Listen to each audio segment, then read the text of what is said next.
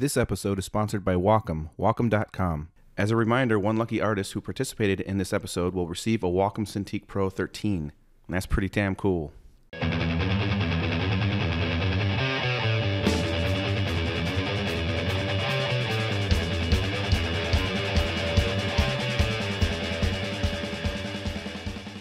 Hey everybody, welcome to another episode of Face the Truth. I've been having a really good time doing these podcasts. I hope everyone's enjoying them. I decided for this intro just to kind of, I really want to just kind of be real for a minute here. I kind of feel a little hesitation, to be honest, to be open and truthful about certain things in my life sometimes. But the truth is, for my career as an artist, there's been ups and downs. There's been amazing things that have happened to me, amazing opportunities. Like when I got to paint 6 stamps for the U.S. Post Office, that was pretty cool. Painting the Pope for Time Magazine's Person of the Year, that was an awesome thing. Working on the TV show Schitt's Creek and Tim Burton's Alice in Wonderland with Bobby Chiu. There's been really cool things. Also, teaching for schoolism is such a great thing. I love doing that. I'm really glad that Bobby reached out to me years ago to be a teacher for the school. So there's really some cool things, awesome opportunities. But as an illustrator, there's also the downs. There's the times where it's very stressful. Checks aren't coming on time, and that I'm actually at a, it's funny. I've had people, there's people out there who know me, they're fans of my work, and they know me as this successful artist. And it's kind of a funny thing because I have been successful. And I just did a Time cover recently, and, but I've had people, say things that allude to the fact they think I'm super rich or something. I even had one person at one time, say something to me about, it must be nice having maids cleaning your house and stuff like that. Oh my God, that's friggin' funny. I don't have maids. It's very far from the truth. But right now I'm going through a really stressful time. I'm not going to lie about it. It's been a rough couple months. Just I've been doing work, which is good, but the checks sometimes take way longer to arrive on time. And what ends up happening is I get behind on bills. Right now I'm behind on a lot of bills, and it becomes super nerve-wracking and super stressful to focus on my work and different things like that. I'm currently working on an oil painting that I have to have finished this week. It's coming along very well. I'm very happy with it. I just have a little bit left to do, but I don't get paid until the painting is sent off to the person and they approve of it, and then there's an invoice, and it's a federal job, so it takes longer to get paid. And so I won't be seeing that money for weeks and weeks and weeks. And that's scary. Rent's coming up in a few days, and right now I don't have the money, and I'm just waiting for checks to come. And I guess I'm just sharing this with everybody just because I know there's a lot of illustrators out there, or artists who want to be illustrators, who want to do the kind of stuff that I do. And I'm just trying to relate. I'm not trying to complain. Poor me. I'm not asking for people to feel sorry for me. That's not what this is about. I just wanted to take a minute just to be honest and open and real about, what it's like. It's stressful.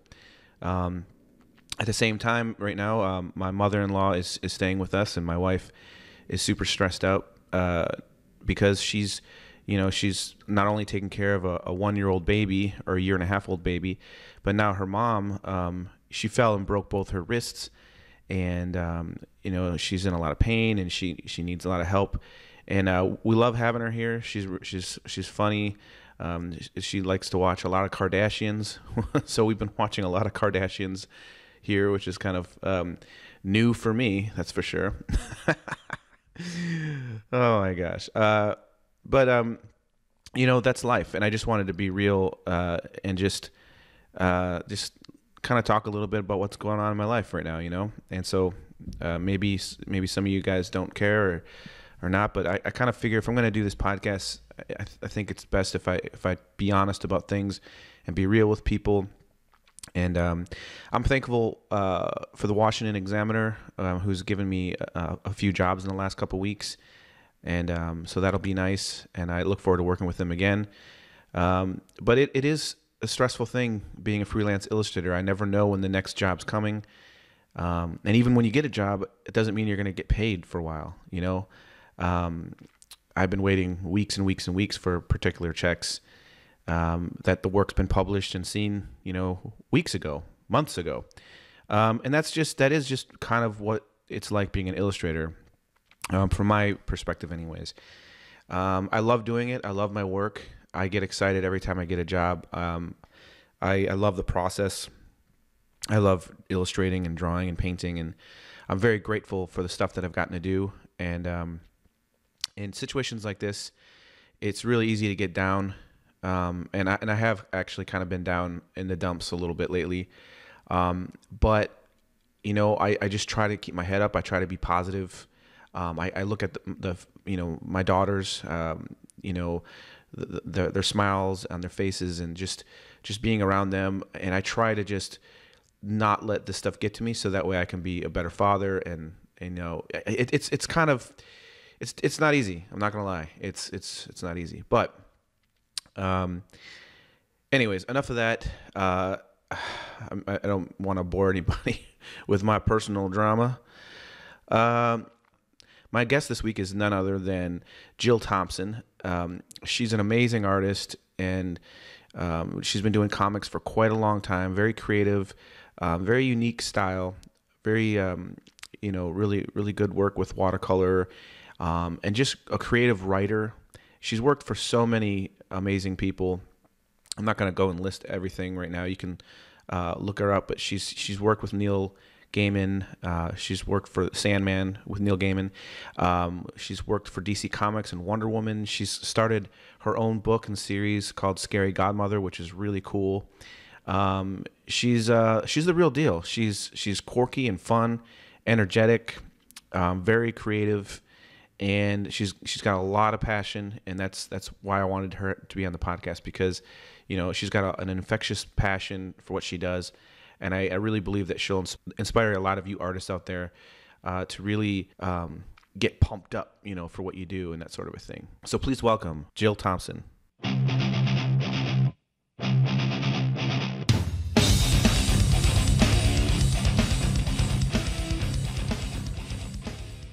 Cool. So, Jill Thompson, we are rolling. So this is awesome. I'm very excited to have you on here.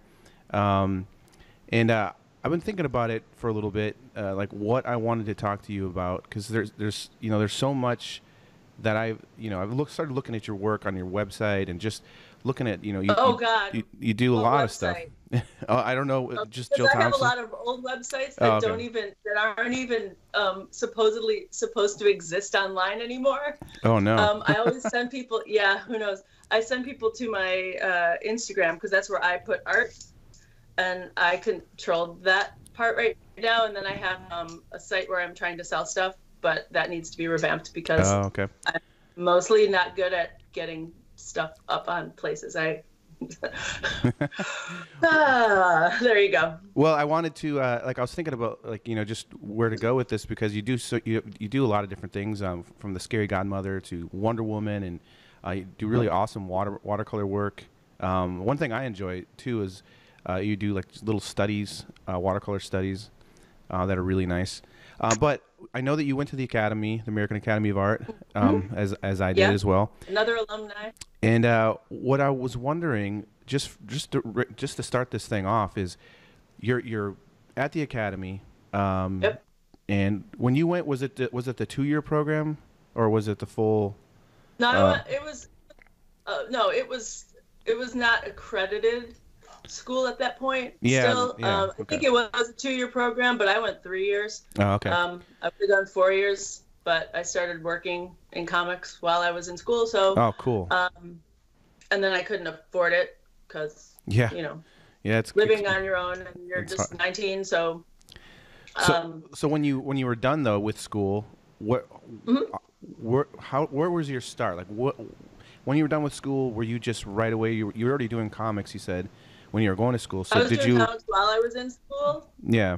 I started while I was actually going to school. I started working for some tiny companies. I also started working, doing some gaming for role-playing games and stuff like that. Okay. So I was doing the school curriculum plus anything that I could pick up at the time. And of course, you know, it wasn't super great work, but I can say that before I started the academy, and then once I got into the academy, I improved massively. Yeah. So it's like once I had the framework and the rules and knew how to apply myself, I was a very good student. I listened to all my teachers throughout my education, and I'm a very good rule follower. So when my fundamentals teacher, who was Dale Popovich, the watercolorist, told me, if you are not going home and doing 3 hours of homework every night, you are not going to make it in this business. So I did that, and subsequently my first month of fundamentals, I was done in like 2 weeks. His other rule was, if I see you and you think you're finished, I'm going to tear up all your work and you're going to have to start over. And I was deathly afraid that that was going to happen. So I was like trying to fake a watercolor drawing for like 2 weeks in front of a still life to try and make sure that he wasn't going to tear up everything that I'd done. So I learned how to juggle my workload a little bit better. So yeah, I was doing that. I was working, doing teeny tiny comics jobs because I wanted to work my way up to bigger comics jobs. Yeah. So what was it like when you were first starting? You know, just as far as did you have to, you know, work at a cafe or something like that while you're doing it, or were you just like full on jumped right into it? Like what was it like when you were first starting out, basically? When I first started out drawing comics, I jumped straight on into it. Yeah. I took any kind of job that there was. The only jobs I've ever held before, I did work at a cafe like when I was in grade school, high school, very briefly at like a bakery cafe with, but you know, too many old men like to pinch young girls' butts at a cafe when you're topping off coffee. I was like, And my father gave me some great advice. My father has done nothing but, my father is not an educated, you know, higher education worker, you know, blue collar worker. He said, don't get stuck in a job you hate that you'll be doing for the rest of your life just because of the benefits. Which at the time I thought he was just telling me something, and I realized he was telling me what he must have done to himself. You know, like he got into a job that paid tips or had benefits, and then he had a family, and then he felt like he couldn't go any further with it. So I stuck doing kind of manual labor jobs that were okay, but I knew I didn't want to keep forever. Like I worked and they were always comic related. I worked for a comic book retailer. I worked in a comics distribution warehouse, filling orders and lifting heavy boxes. So I could still do comic stuff. And then from the moment I started going to little tiny comic book conventions, I just started getting work. And my first apartment, my roommate and I, you know, I was at home trying to draw the comics during the day, and she worked as a waitress, and so we scraped by enough to live up in Rogers Park. And then the more work I did, then that work becomes your resume. So, and you show like, oh, this company hired me, or I did this backup story, and then they're like, oh, okay, and then you get asked to do other stuff. But I also did a lot of you know, spot illustration. I worked for a guy that made rubber stamps, you know, like for $10 an illustration, I would come up with 100 mouse rubber stamps, you know, like, oh, interesting. yeah. So I did thousands of illustrations for that guy. That's a weird job. That's interesting. Yeah. Yeah, that's a little bit. Um, that's one of those weird jobs where, I mean, I've like one time someone offered me a job that they were like, it was just really funny because it was something I never even would have thought about, but it was like they wanted me to do Christmas designs that they were gonna print on plates, like collectible plates, you know. Oh, I've done that. Yeah, but there was like a weird thing where I was like, oh, because at first they didn't really explain it very well. Like we want you to do these illustrations of Santa Claus and stuff, and I was like, oh, that kind of be kind of fun, like the old Coca-Cola type stuff. So I was like thinking that'd be kind of fun to do, and then they were trying to tell me the dimensions and all these different things, and I had to figure. I'm like, wait, this is for plates or something? Like what do you, I don't understand what this. Like, oh yeah, we're gonna mass produce this on plates. Like party goods or something. Yeah, it was really strange. I didn't end up doing it because after all the back and forth and everything, the pay was like really bad. I was like, that's not gonna work. I mean, I've also done advertising work. I've done storyboards. Some of the people I went to the academy with started working in advertising, or they had storyboard studios. And because I was drawing comics, every once in a while, my one friend Dave would call me up, and they would have some kind of emergency that would happen. You know, working in any kind of book industry or something like that. A client at 4:45 will change their mind, like, oh, instead of our logo character being a dragon, can he be like a purple kitty cat? And that's back when like people were rendering stuff with a marker. You couldn't just somehow grab a piece out of it. You had to redraw all the frames. And so because I could draw people out of my head, and the other guy that was working, he would have to use more photo reference. He was going to have to redo the product like 75 times in the course of a weekend in all of these frames. So my friend Dave would bring me in. He would go, Jill, we need you to come in and, tell me how, I can pay you this much money. You're going to be staying here overnight. I'll bring you guys, or not overnight, the whole weekend. I'll bring you guys food because we have to present at 9:00 in the morning. So we're like, okay. And that was really good money, but it always kept me away from, I was like, this is what their job is all the time. There's no creativity. Yeah. There's constant emergencies that'll happen at the whim of an art director or a client who has no idea about art or composition or whatever. And so I could do that every once in a while, but I knew I could never do it forever. And I was happy that I had my comics to fall back on. Not fall back on, but in between times, it was like, thank God I have another series to work on. Yeah. Because if I had to work in advertising for the rest of my life, I think I wouldn't want to draw anymore. Yeah.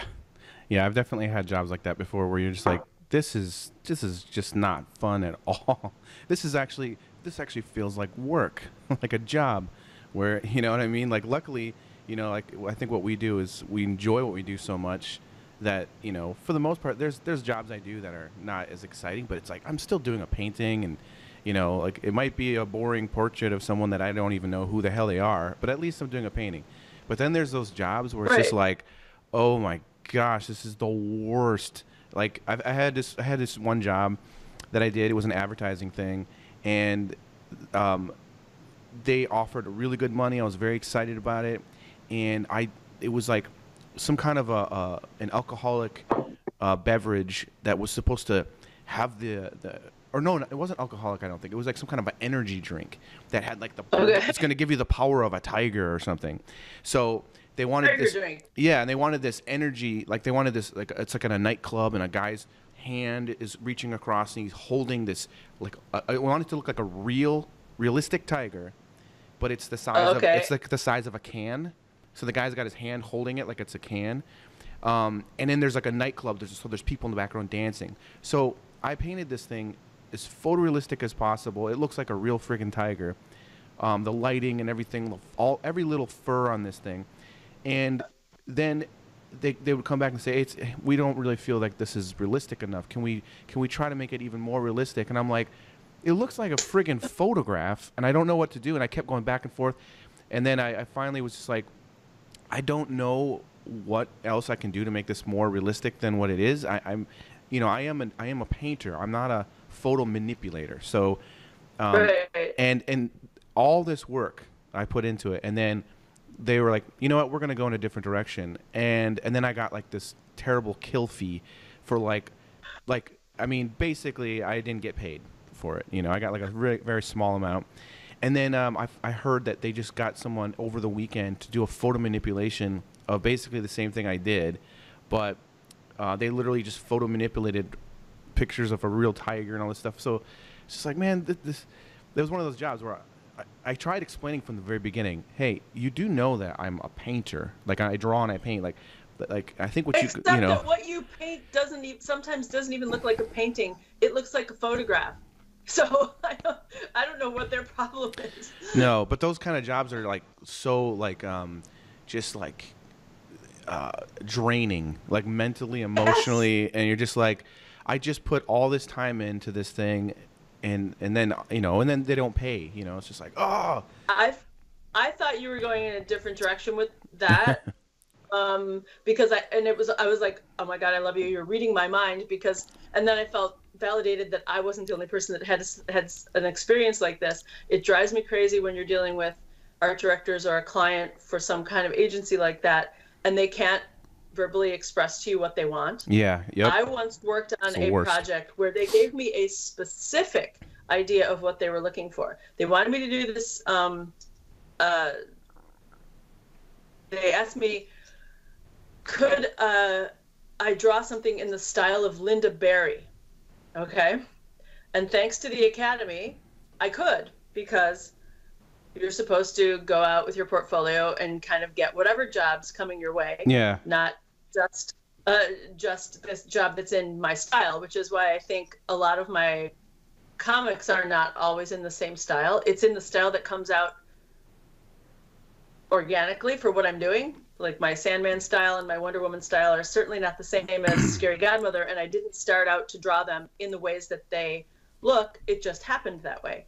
So anyway, I start copying and do an illustration as if Linda Barry did it. I made kind of like a Christmas themed thing that they had wanted that was actually funny. God, I should have pulled it out, but I didn't know I'd be talking about this. We spent 3 weeks. They're coming back with suggestions. Now, Linda Barry has a very distinct style. What they ended up wanting was something that looked like Barbie from like Mattel. They wanted like an illustration of something that looked like a Barbie doll. Yeah. Those are two completely opposite ends of the spectrum styles. And but what they had to keep doing was like, and I had a rep at that point, and the rep would go back and he would talk to them and they would give him notes, and he would come back and give me their notes, and I would try and change things based on what they said and think that I was fulfilling what they wanted. And then, you know, as they continued to chip away and chip away and chip away at it, and finally I said, well, they were giving me notes like, you know, can this be less dark? And I was like, what do you mean dark? Like dark with a lot of ink, or dark as in, and like, you know, she's more, you know, and they said, could she be more pretty? And I was like, okay. And they're like, can you take away these lines?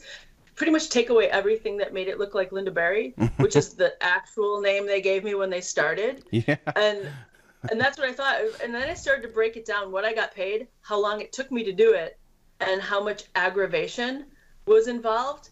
And I felt like I got paid like 76 cents an hour to do this. Yep. And then I was again, nope.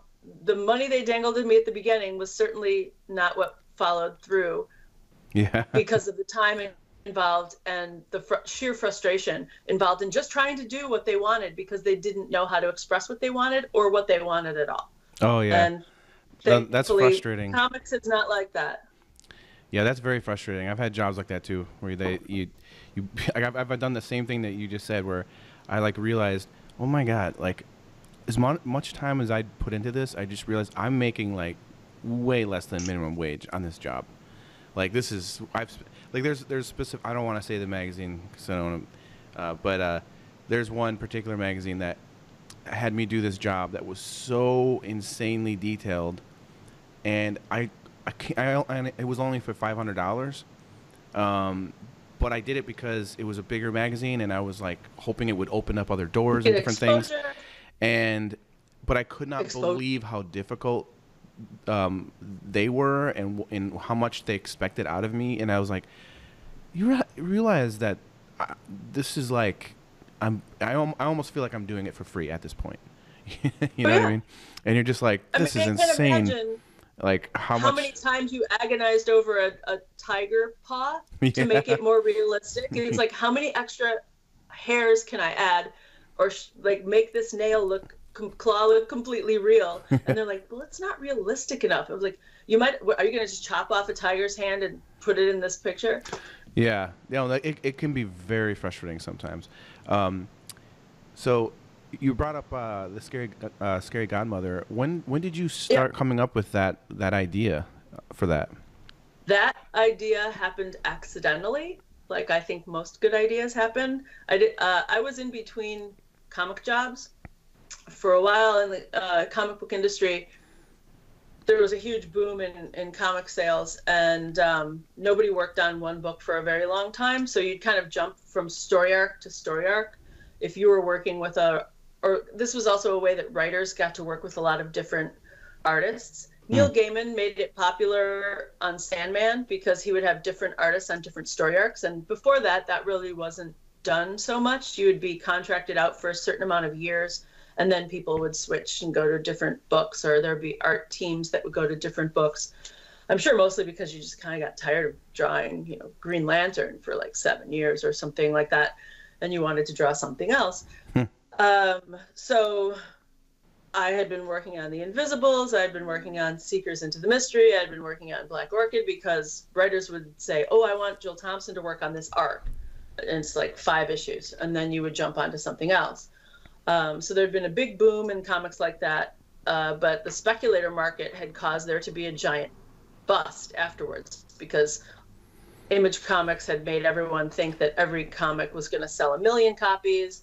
And they would do all these different covers, and there was plenty of work, and because there were so many different little companies. But when people who were speculating on comics, like, I'm going to buy the first issue of this comic that has 1 million copies out there, 2 years later, they found out that they couldn't sell it for the price of an Action Comics #1, which the only reason the first appearance of Superman is valuable is because it is extremely rare, because so many, millions of copies were destroyed, and only some people who accidentally hid them in their basement, or their mother put them in a chest somewhere, as, oh, they left this comic when they were a kid. That's the only reason those things are valuable.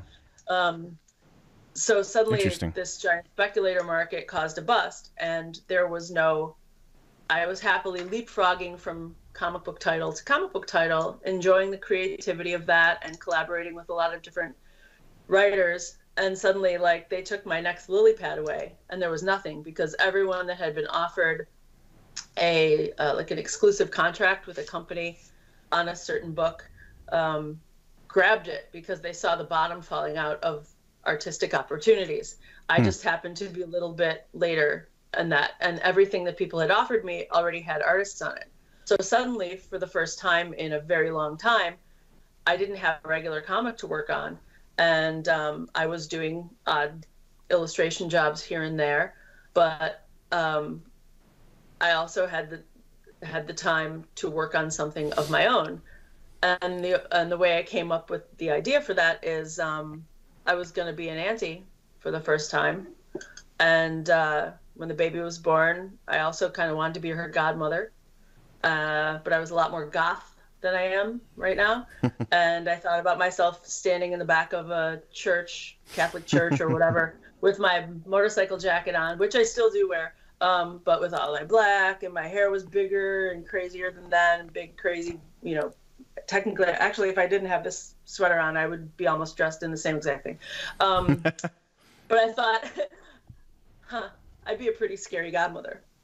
Yeah. And I said those words like that, and I had this picture in my head of this little witch fairy, kind of like a Tinkerbell style, but with bat wings, and black tutu, witch hat. And I sketched her out right away, and suddenly ideas just started happening from that. That's awesome. And I was like, I want to make a book for the baby then, and then I was like, okay, well then the baby will be the little girl, and she's going to learn that sometimes it's okay to be scared, and just and things that look scary aren't always scary, and that you can be brave, but not in an overt way. And who would Scary Godmother live with? And there'd be a monster under the bed, and blah blah blah. And everything just started happening. And I'd never had an idea before that just kind of steamrolled in that way before. Up until that point, I have like little doodles and cool sketches of characters and interesting things that still look interesting. They just didn't have any traction behind them. They didn't have this world just started building itself and continues to do so. So that's awesome. That's like, I mean, it's really cool. When I think I heard, what's his name? I'm blanking on his name. The guy that started the Walking Dead comics. I don't remember his name. Robert Kirkman? Robert Kirkman, yeah, I think that the writer? Yeah. Or Tony Moore, the artist. I think. Or Charlie Adlard, the current artist that has been drawing hundreds of issues of that. Oh, I don't know which one. I think I was listening to an interview once with. I think it's the guy that started it. It was like his idea or whatever. Okay. But he was talking about that, like how he just, the writer. It just almost started writing itself. It just started happening, and that's really interesting. I mean, that's a really cool thing, especially when you are not just an illustrator, but you're also a writer as well, where you can kind of just create your own, and your own universe. That's pretty cool. That's something that I really want to do. I don't know how I'm gonna find the time, but at some point, it's one of my bucket lists is to do a children's book of some sort. You should just do it. Jump in there and do that. Yeah, but the hardest part for me is would be just the writing. I have a lot of ideas. So much inspiration. So yeah, I've got a lot of inspiration. I can write a book right now about teenagers and how they drive me crazy. That would be a fun book. That's a great title for a book. Teenagers Drive Me Crazy. Yeah. With such cool illustrations of like teenagers. Yeah. That would be, oh my God. See, that'd be funny. That's how that happens. Yeah. One of the best things I ever did for myself was take improvisational comedy classes. Oh, that's cool. I studied at Second City Training Center and Players Workshop here in Chicago. And that helped. I mean, that's how I started writing stories for myself, because I had been collaborating with people on their comics for, I would just get a full script, which is kind of like a movie script style thing. And then you draw what is requested of you, but you put your spin on it. I mean, because there's no way that even if it's described, you're going to draw what's in that person's head. So it is a collaboration. And if you're lucky enough, you're working with somebody who, who wants some of your input as well. They want your stamp on it. Yeah. But when I first started, when I had the idea for Scary Godmother, and I was trying to figure out how do I get all of the stuff that's in my head out on the page, how do I paste this? I know how to do this because I've been doing it my whole life, but I didn't know how to sit down and write a story. So what I did first was I sketched out little thumbnails of what I wanted to happen, and then I went back and wrote it based on those thumbnails. Oh, and I see. Once my characters were established, I got better at it. Once my characters were established, I'm able to take, I call it like the improv way of writing, because I was like, give me a who, what, and where. I can stand up on a stage in front of people and still go back and do that type of thing. It's like you just take suggestions from the audience and you create a vignette of something. It might not be funny, it might be horrible, or it might be sad, or it might be dramatic, but you're creating a little thing based on their suggestion. It takes away what I call the blank white paper fear, because everyone's like, I'm going to sit down today and I'm going to write the best children's book ever, but you just, or I'm going to sit down today and I'm going to write the best comic book character and the best story ever. And then they're paralyzed because I don't know how to start. I don't know what to say. Usually jumping into the middle of it with both feet. And you saying teenagers drive me crazy. I could make a book about that right now, because I'm having all of these ideas about teenage things or stuff I did when I was a teenager, or stuff my brother did when he was a teenager. But you have a great way to combat that. You could just start writing a list of all the things I the can way like they drive you crazy. yeah, I can make a I could just even the things that are said, the phrases, um, you know, I always joke with my 15-year-old now, like, she'll say something and I'll say to her, "You're so woke, girl. You're so woke," and it drives her Oh, and she's crazy. like, "Oh, Dad, Dad. She's like, "Oh, seriously, oh," but You yeah, must be so incredibly embarrassing to her." oh yeah, it's fun. It's really fun. Like I'm putting on, I'll put on music in the car when I pick her up, just that music that I think that she'll like. She'll be like, "What are you listening to?" I'm like, "I don't know. It's your shitty music, you know." I don't like this. I'm putting it on for you, okay? But it's fun.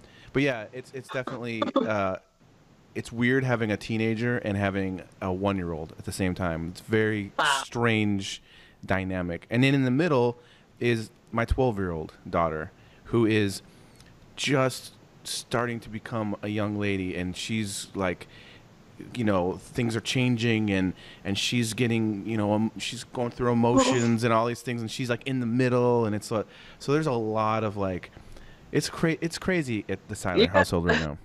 So you're having a household right now. Yeah, it's a little bit crazy, but yeah, it's fun though. But yeah, that's inspiring though. I think for a lot of people listening to this, that just I think if someone asked me a question, I'm gonna look at it right now, but Were there questions? there was like one question. I love yeah. taking questions. That's another good way. But this happens to go with what we're talking about, because I think it's really cool how you explain how you came up with the idea for Scary Godmother. But the question was from I don't know if I'm probably gonna mess this name up as I usually do, but Gaurav Shadray. I don't know. I can't say your name, buddy. You have a question. Your question is, what is your favorite subject for illustrations, and how did you develop it? So, I mean, that's kind of a broad question, but it changes every day. One of the reasons I was doing those little paintings is I would see something. It was trying to challenge myself to be more painterly, because I felt like I draw comics with paint. I by no means do I paint the way you paint or the way Alex Ross paints. I can paint something that's realistically, but man, I can't paint something the way you could paint it realistically. And then I started to worry that what if I can't paint anymore? What if I can just draw? And so I set myself out a task. I tried. I failed at the number. I wanted to try and do a painting a day.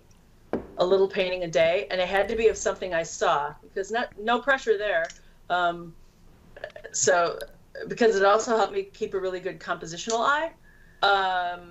So sometimes it would get down to be like 11 o'clock at night, and I was looking around my house for like, oh, the light hit this certain way. But I'm very, I don't want to say anymore. I get really inspired by the way light hits things, or ordinary stuff, or an alleyway. I mean, I love an urban landscape. Mm-hmm. Yeah, me too. Or little still lifes where I still have a bunch of them on my phone, and my plan is to go back and fill in the blanks. I think I only made it through like 300, which is still a lot of paintings, because I want to put out a book of all of those, but I feel like I need to have almost all of them done. And when I travel, I bring a little sketchbook and a travel pan of paints with me all the time. Or even now, if I'm out having a meal by myself, which is fairly often, I've sketched something while I'm sitting there, use my water that they bring me to start painting while I'm at the table, or if I'm in an airport or something like that. So usually it's something that I see during the day. I like something that has a really good composition or a light that inspires me. Yeah, that's good practice. That type of subject inspires me with a story. Mm-hmm. One of the things I love the best about being a comic book storyteller, and I try and teach my students, is that anything can spark a story. You should be able to make a story out of nearly every sentence that's presented to you. I've been doing this long enough that I can't read a book or the newspaper or anything without starting to break down the story into panels. and page layouts. um, so That's any book, I feel like I'm almost hilarious. adapting it every time I read it, or whatever type of story. I'm like, this is an overhead shot, and this is this, and then that's a close up, and then this would be great if it was 5 panels because you need the reaction time, and That's fun. Yeah, that's interesting. So I mean, that's great or bad. I don't know. It's I kind of have the same thing as far as like it's I can't ever seem to turn off that part of my mind that is constantly like when I'm talking to you, I'm looking at you this entire time, and I'm thinking about how I would paint the color of your hair next to the light that's hitting your face right now. Like the green. I set it up like that. Yeah, the green bouncing off your sweater, in contrast to your hair and everything. Like I can't stop thinking about those kind of things. Like just driving. It's really kind of crazy when I drive up to visit my family in North Wisconsin because it is just absolutely gorgeous up there. And sometimes when does it take you a lot longer to get there because you're constantly pulling over to take photos or see something? That's how it is with me when I'm going. I'm just driving and I'm just like whoa, like the colors are just insane right now, and I just get distracted, and it's just like and then I get distracted by how all the trees look and like just the shadows they're casting and the colors but I'm always thinking like how would I try to capture that? And it's just like this thing that doesn't stop. It just constantly stops. And like when I ride like the subway or the train, the L train or whatever, and then the kind of people like I've caught myself before just staring at a guy, just staring at him, and he's looking right at me, and I don't even realize I'm staring at him, and he's like, "What the fuck's wrong with you?" And I go, "Sorry, dude, sorry." Like, but he literally, this guy said that to me, and I was sitting there just going like, just staring at him, and I forget that he's a person there, but the shapes and the character and the way he was sitting and everything about it, I was just like, this is amazing. And you start drawing in your mind, like if you don't have a sketchbook, you start like kind of like how would I capture that character? And this is how you capture that. I've stopped several people now. I don't care. I mean, I will ask them. I've met and befriended people because either their look is amazing or they're standing in a certain way and the light hits them, and I'll stop and I'll go, "Excuse me, I'm not a creep, I'm not a weirdo. Can I take a photo of you? I'm an artist, and the way the light's hitting you, I really want to paint you." Yeah. There was a construction worker I still have to paint. He was working at Wilson at the L. They're doing all this L reconstruction there. Yeah. And I was in my car. I drove by. I saw him standing there. The way the light was, like he was standing with all the stuff behind him, but then the light was hitting his really bright hat and his really bright, construction coat, that yellow kind of stuff. I pulled the car over immediately. I have some really great Jill needs to find reference, almost gets arrested stories. Pulled the car over, got out, ran over to the guy, and I was like, "Excuse me, I'm an artist, and I'm not a weirdo or anything, but can I take your photo? Okay, and you have to look back that way." I was driving by and the light was hitting you, and he was like, "What?" Sometimes dudes think I'm trying to pick them up. And that's awesome. Then but they're also like freaked out. And there was a girl on Damon she was wearing this crazy fur coat, and she had this really bright lipstick on and looked really cool. And then there was another couple that I took a picture of and I thankfully I've painted all of them in my teeny little sketchbook. But that's how I find. Oh no. What? Jason, what's the matter? I have a connection lost on here. Hold on one second. I don't know if I should still talk. Hold on. I'm going to push pause. But yeah, that's really interesting. I love hearing stories from other artists too, because it lets me know that I'm not a total crazy person as well. But here's the difference: like if I was driving around Chicago and saw like some woman and pulled over and be like, "Hey, can I take a picture of you?" I would definitely be like a creep, It'd be like, "Get away from me, you weirdo!" Especially with that freaking mustache. What are you doing? Get away from me! But I have done that before. I have gone up to people before and just like. Or I've done like covert photos where I just like I gotta sketch that person, and And Well, I tell them. I mean, I tell. Thankfully, with the technology we have right now, you can be not a creep immediately. You can just say Google me, yeah, and they look you up and go, "Oh, you are an amazing artist," and then be yeah, like, could do that. and then if you decide to be creepy after that, then that's on you. I did one time. I've got an oil painting over here that I did. I saw this. I wanted to film myself doing like an oil sketch, and I never released it. Maybe I'll release it someday. It's a few years old now, but there was like this homeless man. I was walking around looking for someone interesting, and I was filming it because I wanted to be like this, almost like a real documentary of I'm gonna find someone on the street, someone I think looks cool, and I'm going to ask if I can take a photo of them, and then I'm going to film myself doing a painting of them. And then I ended up seeing this homeless man who was standing next to a McDonald's, and he was like, asking for change. He said he was really hungry and everything, and I was like, this guy's perfect. So I just said, hey, if I give you $20, you can go get your food and everything else. I'm going to do a painting. I want to do a painting of you. And I'll give you $20 if you let me take some photos of you. And he was like so excited. He was like, you're gonna give me $20, and he goes, you could take any pictures you want. What do you want me to do? He was like all excited and everything. And so yeah, I don't know. Part of me would feel weird about that, but then I mean, I want to compensate him, but I can tell I do understand. I've walked by people. And I was like, I don't want to exploit this guy, but the sun is hitting the bags that he's sitting next to in a perfect way, and I would love to take a picture of him. I was like, then am I exploiting the fact that he's homeless?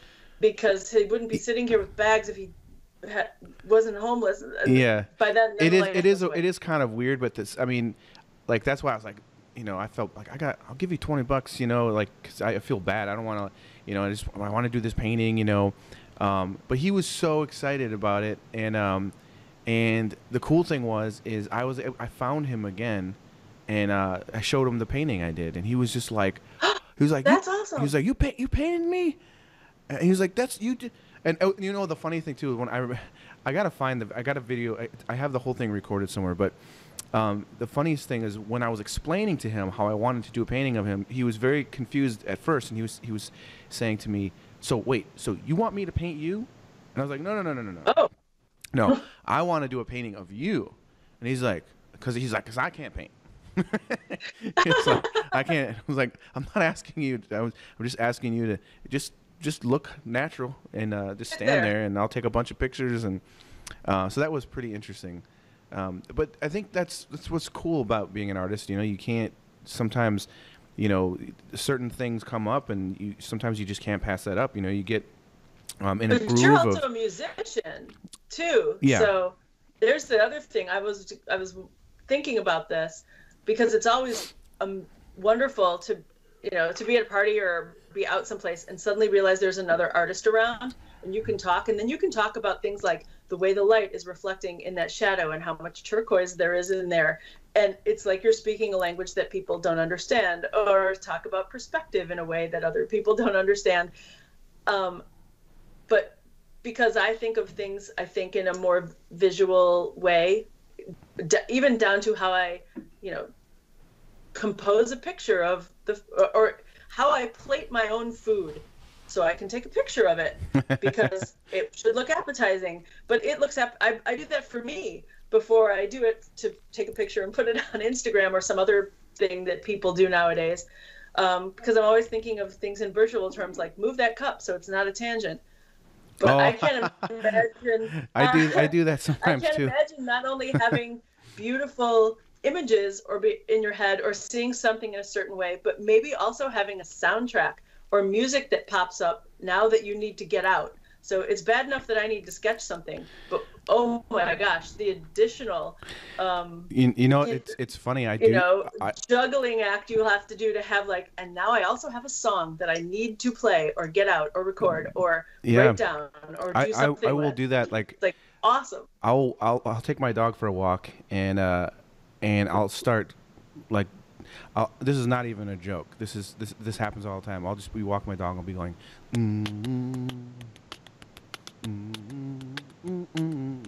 I'll just start doing these like coming up with drum beats and weird. And then I realized, oh my God, I'm Oh, walking wow. down the street doing. I mean, if anybody walked by, they'd be like, "What's wrong with that guy?" So it's weird. I think artists in general are just we can't. I mean, it's I don't know. It's awesome. It's I think it's the cool thing about being an artist, but at the same time, other people that aren't artists probably just think we're completely nuts. You know. Um, Well, I do know which they I'm think fine it's with. easy. But They think it's easy and it's not any work. That's the one thing I do know they think. They might yeah. not think we're crazy, but they think it's some kind of wizardry. Oh, if I could just like snap my fingers Hmm. and make what I'm seeing in my head appear on the page without 14 hours of working on something, that would be great because I could get a Yeah. lot more done. I usually tell people like when they're like, "Oh, I wish I could do what you do. I would love to be able to do that." And in my head, I'm always like, "No, you don't.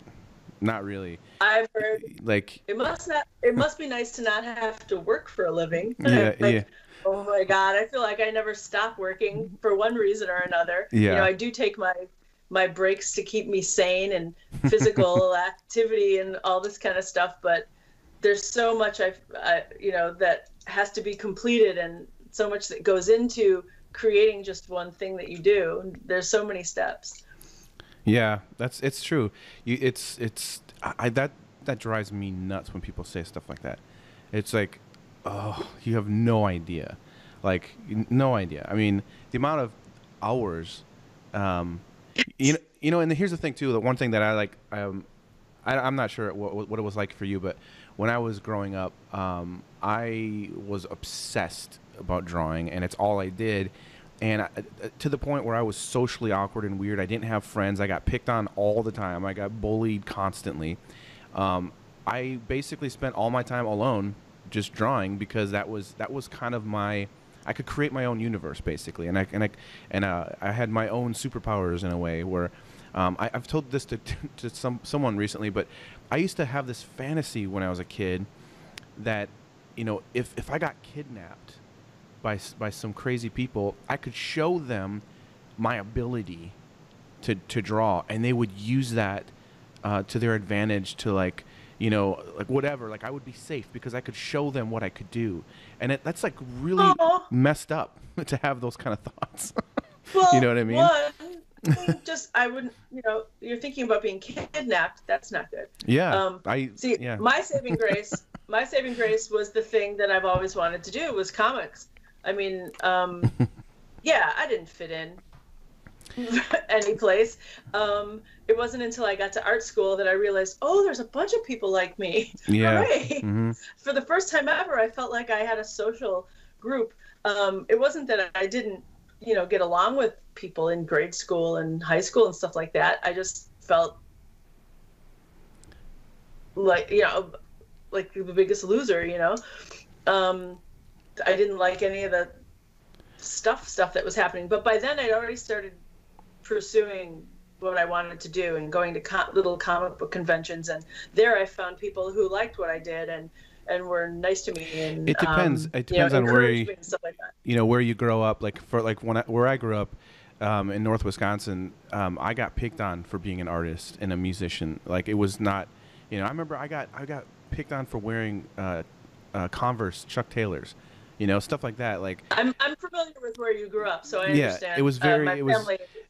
I was basically a freak. I was the freak because I'm the guy that draws things all the time, and what a freak. Oh, really? You mean it, There was no back in the day there was no respect for it in my before school. the nerdly renaissance that we've had right now, Oh being yeah, the only girl that liked D&D and or wanted to draw comic books in yeah, a Catholic high school, that was not necessarily like the yeah, top person that everyone wanted to hang out with and or go out with. yeah. It is weird because like right now my 15-year-old, she's going to Sen high school, and it's all an art program that she's in. So her entire Wow, high school is all based around art, basically. really? Oh So man, I didn't know that. yeah, it's really cool. So she got You go, accepted. Seth. Yeah, she got accepted. She had to like submit like an art portfolio and all this stuff, and they only accepted a certain amount of students every year. And she has like 2 art classes a day, and then her rest of her classes. But everything develop. It's all about like developing their portfolio and trying to prepare them Right. for school and stuff like that, for college. Teach So them business. They need a business course. yeah, and it's just funny because I talk to her all the time. I'm like, man, I wish I could. Like this would have been my school. Like I would have been. Yes. I would have fit in. I wouldn't have gotten picked on all the time. And I'm like, this is You know, amazing. You know, like because the school is really also very diverse, which is really cool. You know, the schools I grew up, it was just you know, a bunch of white guys, white kids, and we didn't have any. I remember when I was a kid, for example. were your sports football and angry? Well, yeah, Yeah. yeah. Well, it's like it was like so unusual to like, you know, like for example, like if we were gonna get Chinese food, if we ever, I remember one time we went to this Chinese restaurant in the mall. There's not even Yeah. anybody Chinese working there. It was just there's no diversity. So, and that's what's cool about her school, and like I love that they're growing up in the city where they get so much diversity and so much culture and there's so growing. You know, part of my whole thing was growing up in North Wisconsin. You know, I love it up there, but it was definitely Me too. I totally yeah, love it up yeah, there. it's Oh beautiful. my gosh, I'm happy that I spent a majority of my childhood, half of the time in Wisconsin, half of the time in the city. I have a huge appreciation for both types of landscapes, you know? Oh yeah, but it's definitely strange, you know, when because like I said, my dad's an artist, and so I grew up around art my whole life, and it's just one of those things where certain places people just don't get you. They're like, no, we don't get get what's happening here, but that's just the way it is. I'm grateful now, you know, as an adult, as an artist. I love being an artist. I love being the weirdos, you know, in certain situations now. You know, when I show up to like adult parties, they're like, "Who's that weirdo with the mustache and the tattoos?" And then like, "Oh, he's an artist," you know. It's like, so now it's like more like it's more the quirkiness is acceptable, you know. Well, I mean, I think art is, you know, who grows up without, I think very few people grow up without some kind of angst or insecurity or whatever. But I do know that when I was growing up, the thing I was interested in, there were no other people I knew that were interested in it. Yeah. I love now going around. I talk at schools and libraries, and I've been on television a bunch of times. And I remember at one point I had a news anchor lady ask me, you know, like, why comics, Jill? What made you decide to go into comics? And I was like, I don't know. Did you read comics when you were growing up? And she was like, yeah, I read comics. And I said, why did you stop? Because I never stopped. I don't have an answer for that. It's like I always found something interesting to read. I wanted to make them. I wanted to create my own worlds. I wanted to be Charles Schultz or Frank Miller or Mike Mignola or somebody that was writing and drawing their own comics, or Jack Kirby or whatever. Well, Jack Kirby plus Stan Lee, not one or the other. And she said, I don't know, I guess, you know, at a certain age, I just started to become interested in, you know, sports and school and boys and whatnot. And I said, I was interested in all those things, plus comics, you know. Yeah. I didn't have, And I like Batman. you know, I didn't drop one for the sake of the other. I was able to incorporate all of those things together. And when I had bad stuff happen in my life, which I did, and bad things happening in my family, I feel like comics saved my life, because I had that world to escape into, where other people may have escaped into, you know, drugs or drinking or just like general bad behavior that would cause them to veer off into something else. I escaped into a world where there were other people like me, and I am going to praise Chris Claremont X-Men comics, Chris Claremont, John Byrne X-Men comics, because my weird fantasy, not like your kidnapping fantasy, was one day I would develop mutant powers, and Yeah. I would be whisked off to Professor Xavier's School for Gifted Youngsters, where much like Kitty Pryde, I would be welcomed into this group of mutants who were, you know, not understood by the rest of the world.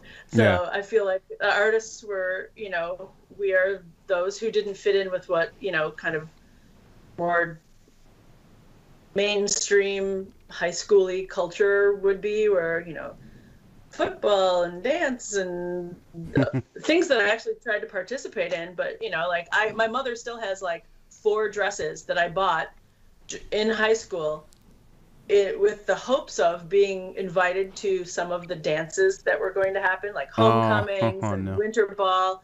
Our school was weird. You had to have a date to go. You couldn't just go with a group of friends. Oh yeah, that's weird. I was not shy about it, because Archie comics made me think that I was going to have a Betty and Veronica style high school experience, where I would ask a boy out and they would say yes, or lots of boys would want to ask me out, and I would be like, I can't decide today which boy is going to be my date. Yeah. None of those things happened either. So I have a lot of dresses that I never got a chance to wear in that period of my life. And again, spent my time drawing comics, going to comic book conventions, planning on becoming an artist as a way to, I suppose, not be all depressed and full of, I mean, I had my regular teenage despair and depression. Yeah. Compounded with family situations that made it really kind of spooky. But comics, you know, the focus that I had on what I wanted to do and what I was creating, I think really helped me through a tough time period. Yeah. No, I definitely think that happens with, you know, those of us that are artists. Like for me, I can relate with that. Like my drawing definitely helped me get through a lot of stuff, because it's almost like a meditation in a way, you know, kind of helps you focus and refocus your thoughts. And I'm a good student. I'm a pleaser. I know that about myself. I am a very giving person. So, but when I was in school, I wanted to do really good, because I wanted to do like what the teacher told us, you know, because you would get, you know, oh, great job, Jill, or this is all correct. So when I started to go to comic conventions, and people like Bill Reinhold or Mitch O'Connell or Lennon Delsol would give me critiques on my art and point out things that I was doing wrong, and it was lots of things I was doing wrong. But then they would tell me why, you know, I was doing it wrong, and that everybody does it like that when you're first learning, but this is how you do it right. Mm-hmm. And this is why you do it right. And you should go to this art school that we went to. All I wanted to do every time they gave me notes like that was go home, fix it, come back to the next convention to show them I learned what I did wrong. There was no arguing like, oh, but I draw this way all the time, or I'm copying this comic or whatever.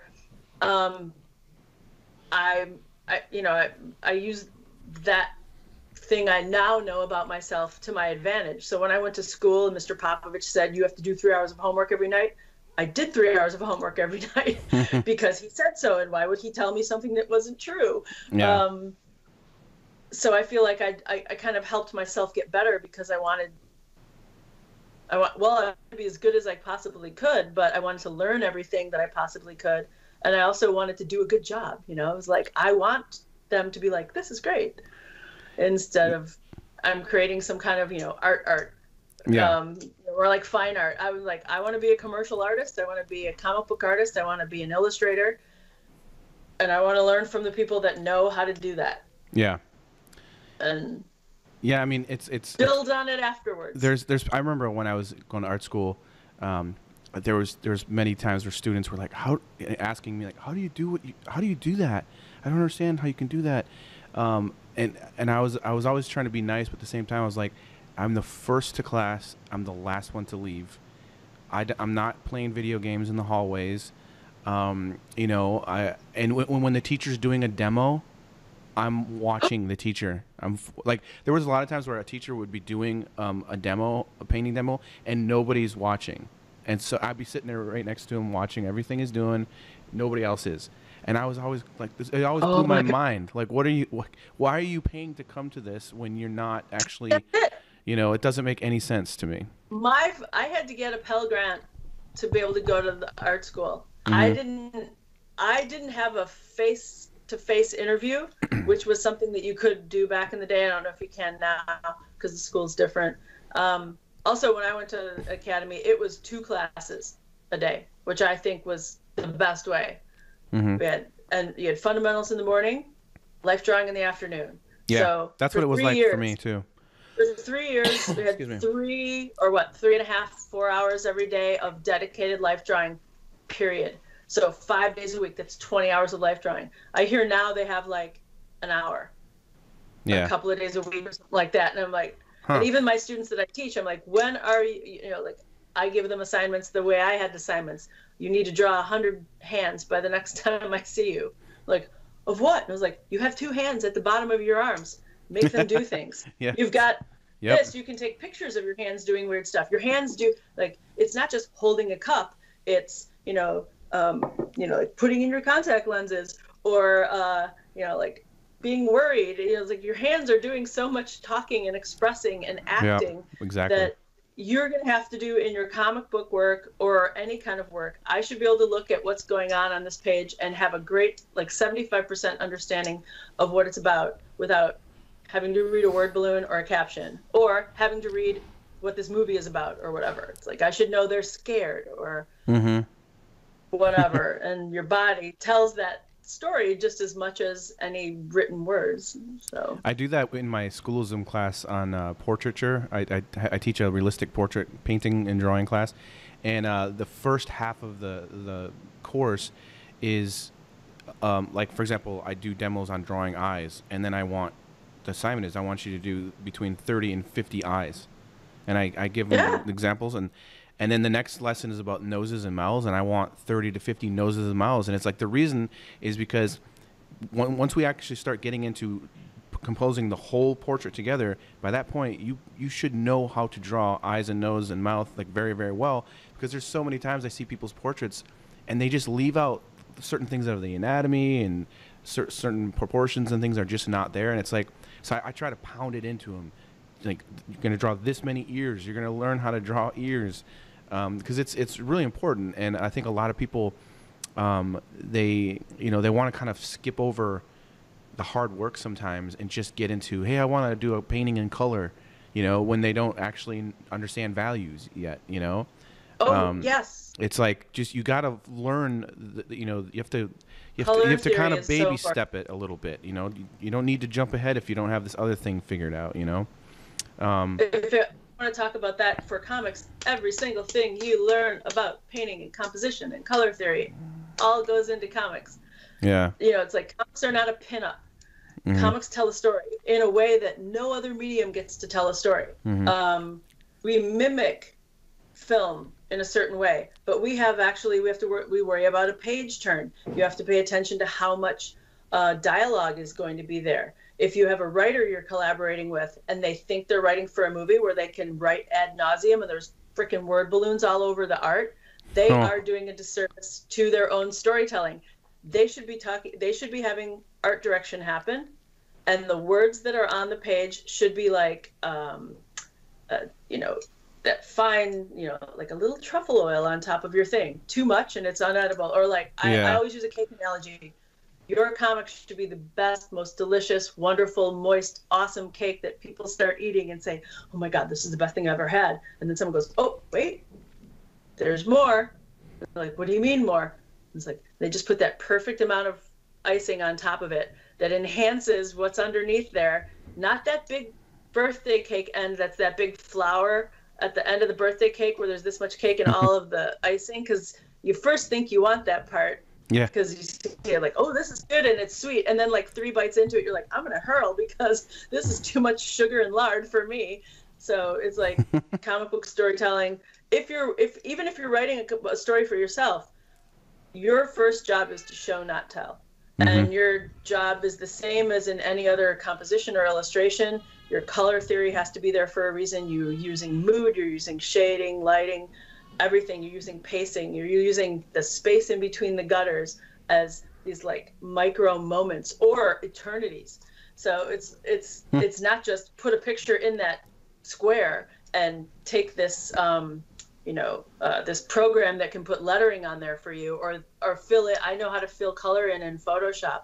So you need to know how to use Photoshop as a tool because of color theory, and you also need to know about value, and you also need to know about, not over rendering things, and you also need to choose a nice color palette that's perfect for the situation, and you need to do it in a timely manner. So yeah. Yeah, that's one thing I was going to ask you is when you're doing a comic, how much time do they give you for like, I don't know how many, like you're doing, if you're illustrating a whole book, because you're not just doing the cover, you're doing like in a perfect world, you can do a comic in a month, but you have to make yourself do a page a day. I have been very timely and even early with things sometimes, and then I have been the worst freelancer ever. Like, do you hand them in every day, or do you have to? You used to hand them in, but you scan them. Like my physical artwork, when I'm done with something, I still work on paper. Other people work completely digitally. So I have to scan my art in and then send files. And then some people would like you to provide the originals just in case, so they can scan it in case they want it different. But that doesn't happen very often anymore. When you're doing one a day, what I mean is, do you actually send them the image that day, or like do they want one a day, or do you just? If you're late, you do. If you're late, you do, which has happened to me. I mean, my track record used to be stellar, and then, in a couple of years, it got a little messed up. Thankfully, I'm back on track again. But usually you save it up and you send in it used to be you'd send in a certain amount of pages every week. But now I know DC Comics likes things in halves. Because it's like a pay structure. They pay on certain days, so they want to get all the art in you have to have it in by a certain time on a certain day, and then because they cut, they do invoicing and checks in a certain situation. But sometimes you're not always doing the whole book. Like there have been things I've worked on that are bigger anthologies, and I'm doing 4 or 5 pages of it. So you turn it in whenever you're done, like immediately. And because they're working with a bunch of different artists to try and get things finished. And if you're the only artist, you're just trying to keep your regular schedule. Sometimes people turn in things weekly just because it's easier for them to give themselves a quota. Like I'll turn in 6 pages by the end of this week, 6 pages by the next week, to keep themselves on track. Yeah. But then they'll get paid after every 2 weeks. So. Okay. So you've done like Wonder Woman comics and stuff, and I was wondering, like with the movies that came out recently, did that affect the comics at all? Like the Wonder Woman stories, I had a book that came, like they had planned for the year of Wonder Woman's 75th birthday. They had different things that they wanted scheduled coming out. Like one was in concert with Grant Morrison and Yannick Paquette had a graphic novel that came out in the springtime because of a certain Wonder Woman historical something that was happening. Then in accordance for the movie, they wanted to launch something else. And then on the date of the actual her 75th anniversary, my book came out. So it didn't elevate the numbers of my graphic novel, unfortunately, but I know that it did affect, I think, the regular monthly comic that sales. So sometimes it does and sometimes it doesn't. Yeah, it's kind of weird. You know, it's funny. I was talking with someone about this too, and I heard that the comic industry has actually been like very slow with but it seems weird because we've got so many comic movies. It seems like the comics would be huge right now, like actual comics, because the movies are just like they're coming out with a new movie like every week. It seems like Yeah. I mean, and there are people that love comics, but a lot of times there's a few interesting phenomena that go along with that. People who go to see the movies don't necessarily pick up comics. Yeah. Because they love these characters. The way that they've been introduced to them is on screen. Okay. So that's what they like. Then they also have video games and stuff like that they're interested in. In the comic book world, what we've found a lot of times is people of a certain age don't necessarily feel they need to buy comics. They can find them online or share them. And the comic book industry is an industry that's based on sales. Yeah. So, if your book sells certain whatever thousands of copies, they look at, they have a break-even number because everybody that works on a comic gets paid a page rate. So they have a budget per page per comic, in addition to the budget for printing it and distributing it, right? They need to make that money back. So they can continue to make other comics.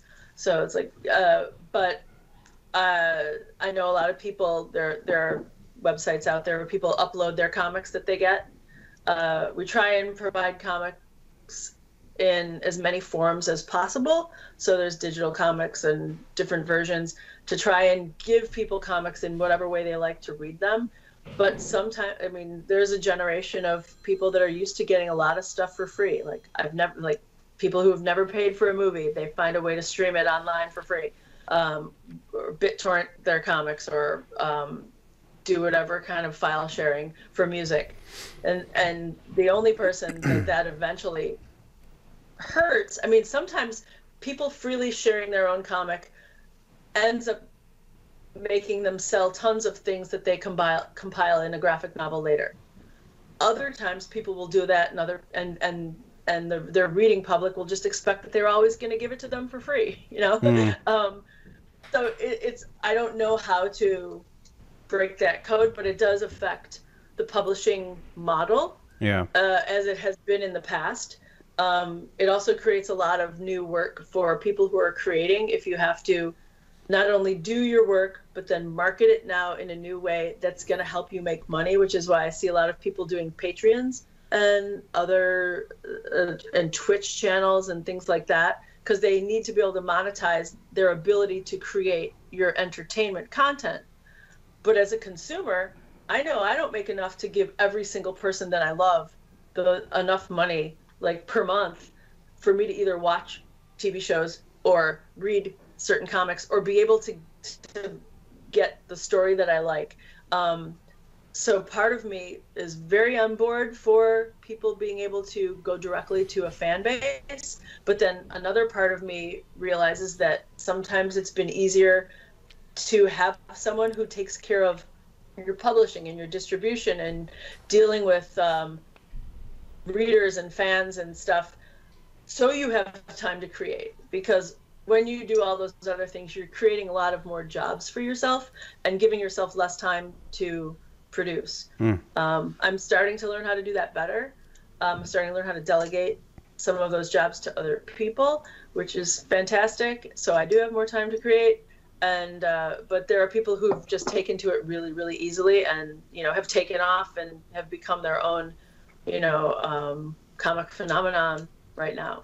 So I think in most entertainment industries, everyone's trying to struggle and figure out, as things change over to a different type of either economy or viewership or readership or whatever, how do we make it possible that you can live and do that at the same time, Because if I have another job that I have to do to support myself, it's going to take up all the time that it used to take for me to draw comics. So I need my dedicated comic book time. Yeah, for sure. Well, we've been talking for a while, and I have a bunch of. No, it's good. It's awesome. I'm loving this. This is really cool. And I almost even forgot. I just realized I have to show you some drawings. I want to see them. So as usual, part of what's fun about this is I ask if anybody wants to submit drawings, and it's really, really cool. I love doing it. I love being able to share with the guests what people are doing. And it's awesome because it's people from all over the world and it's really This really is cool. so cool. Yeah, I love it. I love being So able to how do am I this. going to get to see this? I'm going to share the screen with you, and See, you already know how to do more things with this screen than I know how to do it all. So, that's great. I love it. so this one is by Asmadi Abdullah, Okay. and yeah, it's pretty cool. I love, like, I was during the week I just get all the submissions, and it's interesting just to see the different takes that everyone has.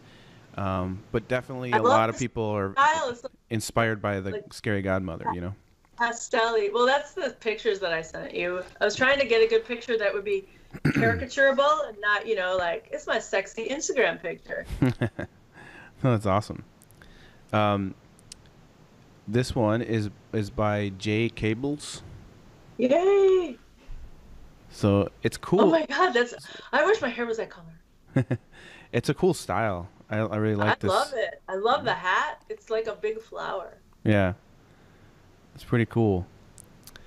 And this... That one is on real paper, it looks like. Oh, the other one. Oh, that goes along with my Bowie knife.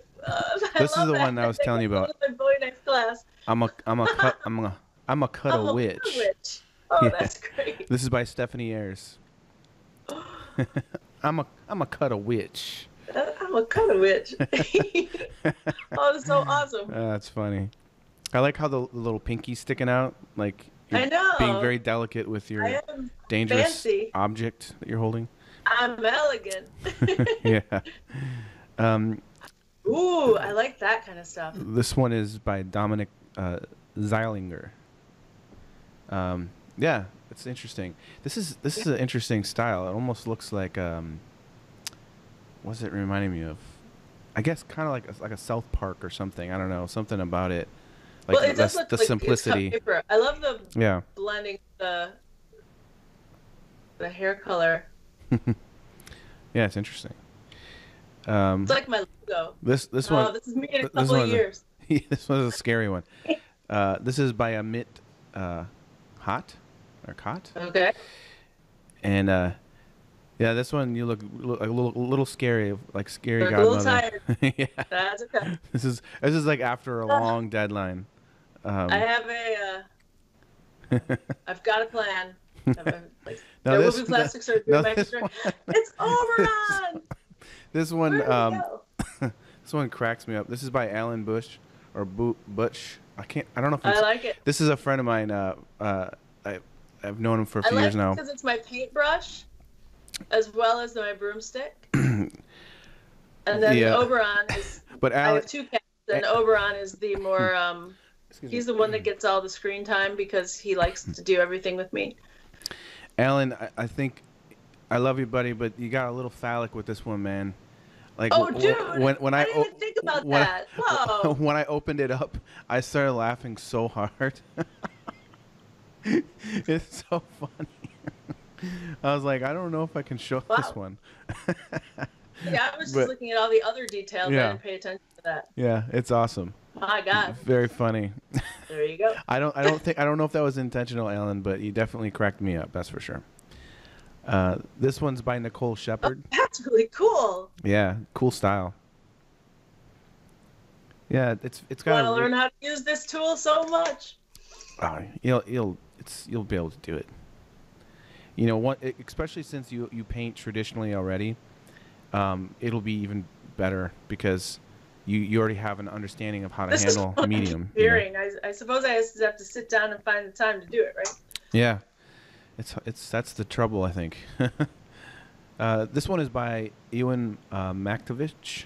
Oh wow! Or Vish. And I think this is digital as well. Okay, wow. Because some of them, like, is that on real paper? No, I think this one's definitely digital. It's like you can tell by the tone, the mid-tone of the skin and everything in the background. It's all like a flat. Okay. But there's a lot of really nice digital, like even on my iPad, I like to sketch on the iPad, and I've got some, like my favorite thing is my friend Grieger gave it to me. It's a pencil brush that his friend made, and that's not a brush. It's like it feels like a mechanical pencil. And one thing that's cool about it is it doesn't you can't make the brush larger or smaller, just like a regular, just like a real pencil.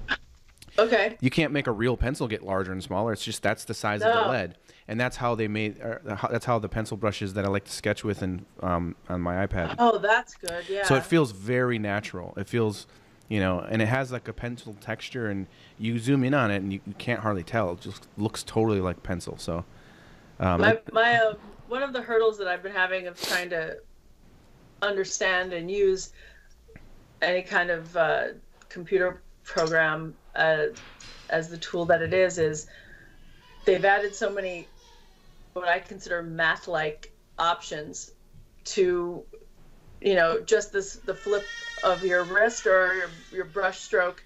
Everything is, you pull down something, you have to choose its curvature. There's all these terms I don't know. It's like, how could I choose what to make this thing do if I don't know what it does, when technically all I want to do is just do that. I want to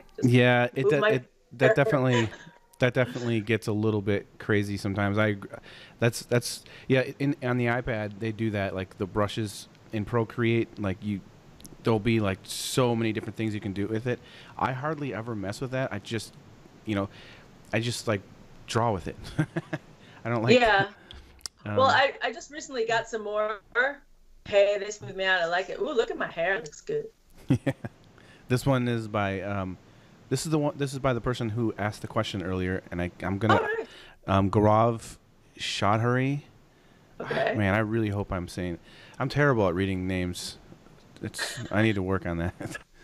Well, you're dealing with there's a lot of more complex names, things that aren't like traditionally roll off the American tongue name.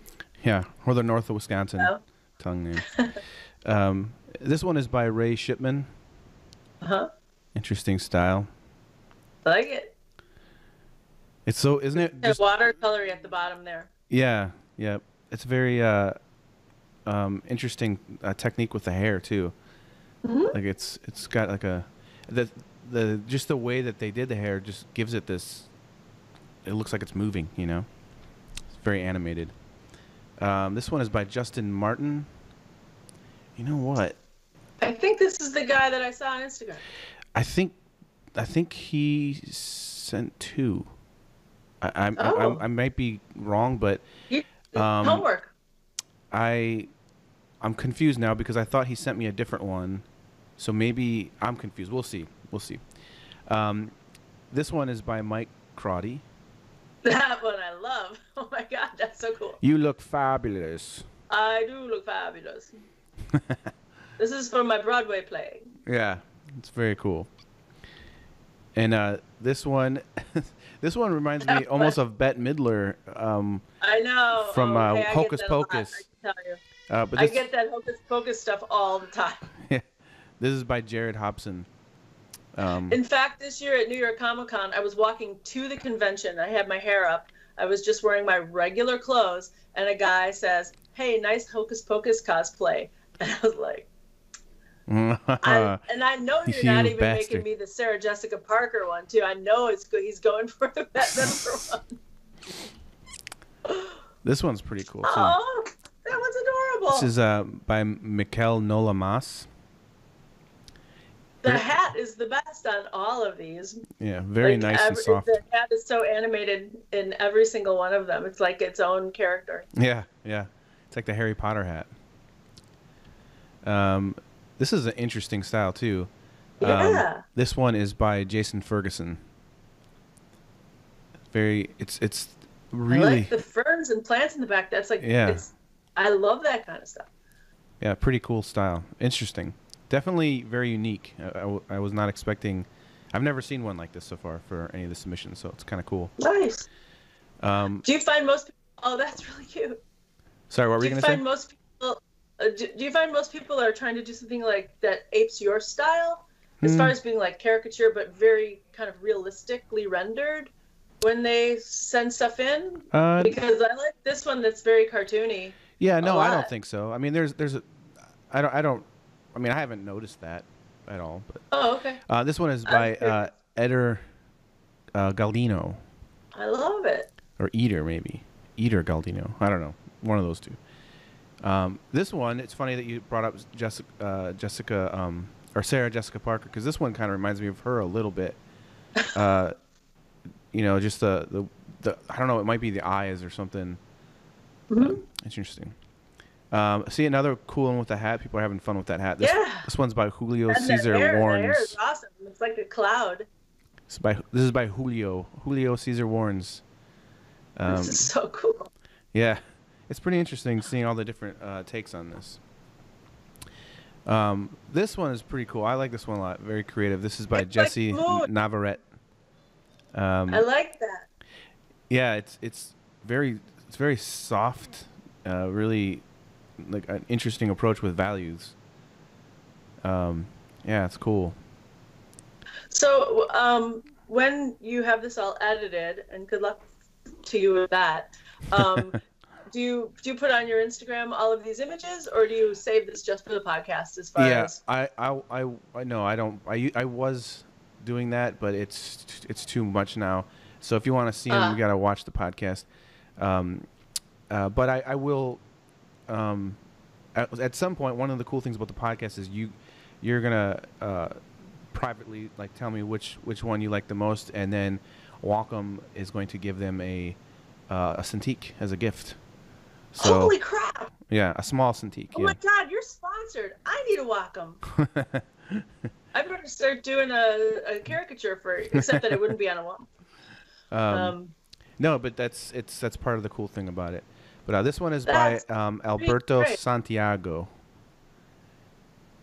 and it's interesting. Alberto has, like, every single time he sends in a lot. He sends in a lot. At least most of the podcasts he's actually done. But every single time, it's like it looks like a different style almost every time. Wow. But also, it's been the funniest. He's gotten the funniest reactions out of people. Like, I brought this up a few times before, but with the best was if you watch my podcast, I think it's episode 4, and it's with my friend Robert Ellis. He's the Texas Piano Man. He's a musician, and when I show him the drawing of that Alberto did, he almost falls off his piano bench. It's hilarious. Yeah, you just gotta look. You gotta watch it. It's really funny. I'm gonna have to watch that one because I listen, but I don't watch it. Yeah, it's hilarious. I kind of like that one. This is by Juan Carlos Melo. It's interesting style as well. Yeah. And such great illustrations. This one is by Laurent. Motorcycle Jack. Yeah. This is by Laurent Grasat, and I think this one he said it was with a color pencil. So this is color pencil on paper. Oh, it's so real. Oh, that's nice. Yeah. And this one's interesting too. This is by Lars Eric Robinson. And look at me. Yeah. You're like it's like this is like a mermaid scary godmother. I think so. Well, no, it's not really a mermaid. Well, it's just me. For some reason, I was confused. I was looking at this weird. I thought the broom. The fin. That's the broom was the fin. Yeah. No, it's like. At first, I thought that was a tail, and then I realized that. Yeah. No, that's a broom. Okay. I was confused. Interesting color. I love the lighting from the sun at the bottom. Yeah. And then the moon behind. So. Yeah, it's cool. You did a good job. There's so many. It's so exciting. Yeah. This one is by Michelle Pendergrass. It's cool. It's cool. Again, so many cool ones. Yeah. I have to choose one, or you choose one? You choose one. I'll send them to you, and then you can. Oh my gosh. Okay, that's gonna be tough. I have nothing to do with it, because I like it's more fun if the guest gets to choose one that they like. I like this one a lot. This is by Justin Martin. Okay. That is just my characters. Oh, and this is. I was just roller skating with those roller skates like 2 Saturdays ago. So someone's following my Instagram. That's funny. To find out the info, yeah. Oh, you got a stalker. Nah. This one's pretty cool too. This is by Juan Where my head at? Manuel. Yeah, it's interesting. Oh, okay. I know that probably wasn't in the picture. Yeah, something. I don't know. It's an interesting kind of impression, you know. Yeah. It's pretty cool. Why did the first word that pop into my name, pop into my head be Egon Schiele? And I'm probably really wrong about that. But I think I know what I can see a little bit of that. Yeah. It might be completely wrong, but like those two words popped in, or his name popped in my head. So This has like, I don't know. It almost has like a, I don't know if cubism is the right word, but yeah, there's angularity there. There's something about it that it's got it. I don't know. It's interesting. It's cool. This is a very nice nice one. Oh my God, that's like it's my entire world all in one page. This is by Ivan Aginko. Got my big tire. That's perfect. That's for my Spartan stuff, and it's got my doll and my pumpkin and Oberon and Wonder Woman. It's like, oh, summed all up. That's very cool. And it's watercolory looking. Yeah, I think it's all watercolor. Yeah, it's very nice. Very good job. Is it on paper? Yeah. Yep. This is. Oh, okay. All right. Yeah, it's very nice. So it's traditional media. Yeah, they did great. Or soon it'll be old-fashioned media. And this one is very creepy. Whoa! That's awesome creepy. Yeah. Oh, wow. This is by Fernando Mendez. Yeah. Fernando, I like that. That's scary. That's very creepy. It's cool though. This is a funny one. This is by Benny Jackson. Mm-hmm. It's funny. And and that's the last one. That's the last one. Wonderful. Gosh, so many awesome caricatures. So yeah, hopefully you enjoyed that. Looking at all those drawings and paintings. Those are wonderful. But yeah, and like I said, I'll send copies of those to you so you can check them out a little bit more. But it's always fun, you know, to do that. I don't know if you saw the one I did with my buddy Tom Fluharty, but that was a crazy one. There was 91 submissions. Wow. It was insane, and so I had to only pick like a certain amount that I mean there were so many that were really, really good.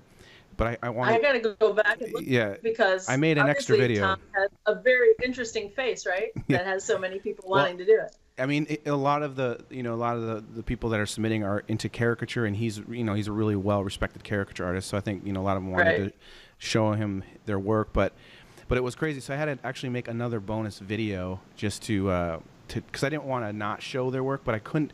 I tried to explain the podcast isn't about me showing other people's work. That's a small part of the podcast. Right. So we had to make an extra one, but yeah, it was really cool. So before we get going, is there anything that you're working on now that you'd like to talk about, or anything that's coming up, or can let people know what's going on in the world of Jill Thompson? Right now I'm in the world of Jill Thompson. I'm working on some more Scary Godmother books. Awesome. I've got an idea for a comic series I'm pitching to a couple companies that, I mean, I can't really necessarily talk about, but the next thing that I have, there's another Beast of Burden compilation called The Presence of Others that Dark Horse is putting out. That'll be out in May. And so wait, what was that? Like the next Beast of Burden is a comic that Dark Horse puts out. It's a story about these dogs and a cat that are the supernatural protectors of their neighborhood. It will make you cry. It is very awesome. The writer is Evan Dorkin, super talented, very wonderful artist, creator of Milk and Cheese and the Eltingville Comic Book Club and also so many other things. But Beasts of Burden is our thing that we've collaborated on, also with another artist. So that's the next compilation I have coming out. Everything else is just work in progress right now. Yeah. So that's awesome. That's really cool. Cool. Well, it's been so awesome talking to you about this. I mean, this was awesome because it just felt like a really good, natural conversation. I think a lot of people are gonna. We were all over the place, and I think it's really good. I think it's good. I hope it's awesome. Everyone enjoys it. Yeah. So thank you so much for doing this, and we'll definitely have to do this again. Yeah. It's a lot of fun. I really enjoy talking to you about all this stuff, and about telling you my weird fantasies as a child about getting kidnapped. I don't know. I don't know what that says about your parents. Yeah. It wasn't even you wanted to run away. It's that you wanted someone to forcibly kidnap you and then prove your worth to them. Yeah. I think I needed therapy. That's definitely. I feel like you should get a hug right now. Oh my gosh. Well, I think that's a good way to end it right there. Okay. Well, you have a great day. You're gonna have to get back to work, and so will I. For sure.